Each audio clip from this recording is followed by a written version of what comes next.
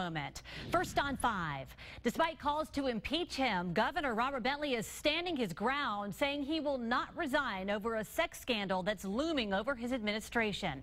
Several state lawmakers want him out, but Bentley isn't budging. He toured a state prison in North Alabama today and wanted to talk about prison overcrowding, but reporters had other questions on their minds. Touring Limestone Correctional Facility today near Huntsville, Governor Robert Bentley seems eager to move on from the sex scandal clouding his administration for nearly 2 weeks, but he's still being forced to talk about it. I take full, it's me.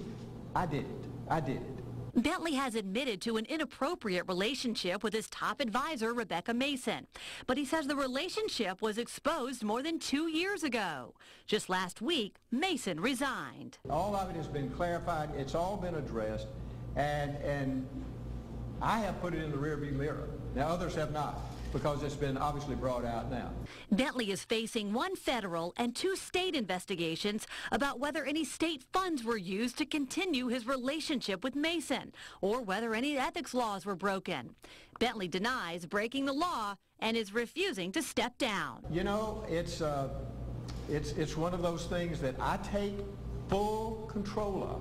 I take full, it's me. I did it. And that's why I ask the people of this state to forgive me, because they are a forgiving people. And they know God's grace. They know God's grace. And I'm not going to take, I will not, listen, I've made my statement just then. I will not take any more questions about that issue. We're going to talk about prisons now, okay?